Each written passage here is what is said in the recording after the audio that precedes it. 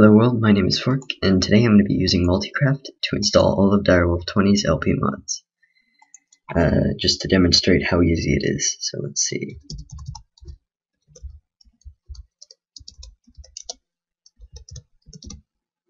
I cannot type today, apparently.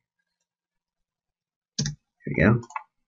So now, first thing we're going to do is, well, we have to run it first.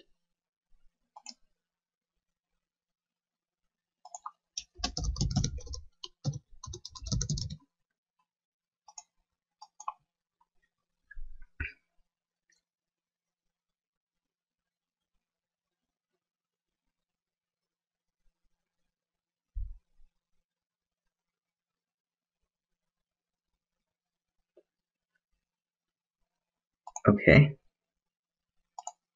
So now, I'm going to install these mods here.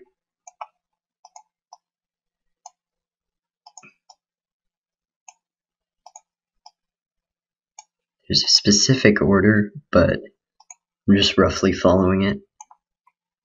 I know that last time when I didn't install MCL last, it crashed, so next we're going to install everything in here into the mods folder. All we have to do is drag it and hold shift, and it's all copied there. So now we're going to run it and have it generate config files, because we do need to change a block ID for chunk loaders. So first it's going to crash because for block ID conflict, and I'm waiting for it to do that. There we go.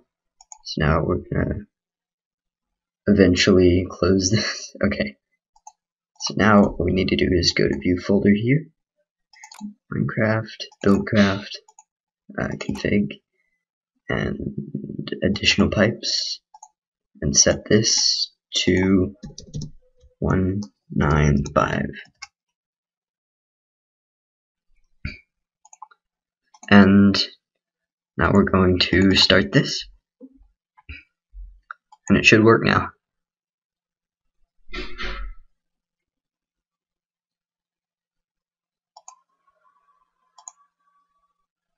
Just name it New World.